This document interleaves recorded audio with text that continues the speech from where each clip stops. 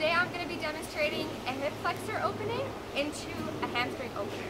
So this is really good if you sit a lot in your desk. It's just going to open up that area. So to do so, you're going to bring your knee forward. Make sure the back leg is not just on the knees, but mostly on your thigh. Toes tucked down. And then inhale, shoulders back. From here, if you can't quite feel it, contract your core. See that difference? So contracting the core brings the shoulders back a little more, squeezing the glutes. And then inhale, bring the hands up. On the exhale, bring the hips back and bring the toes towards the face, fold forward. You're going to feel this in the back of the leg. Maybe bring the hands down onto your side or maybe onto your foot. And then inhale, bend the knee.